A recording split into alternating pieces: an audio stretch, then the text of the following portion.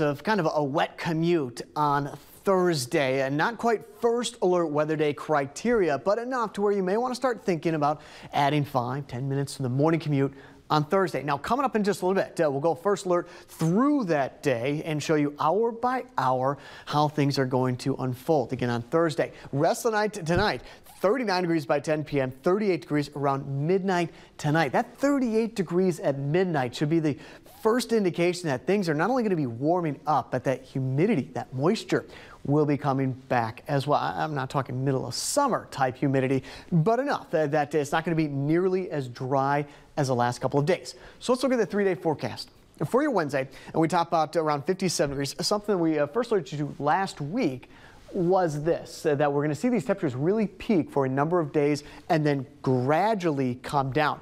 52 on Thursday, 43 on Friday, or I should say Thursday. A chance of some rain for the morning commute, a little bit into the afternoon. Again, more on that in 10 minutes. Check out Friday, 43 degrees with that high temperature, still a good 10 degrees above average for this time of year. Saturday, I want to first alert you to some cooling temperatures. We might not even break 40 degrees on Saturday.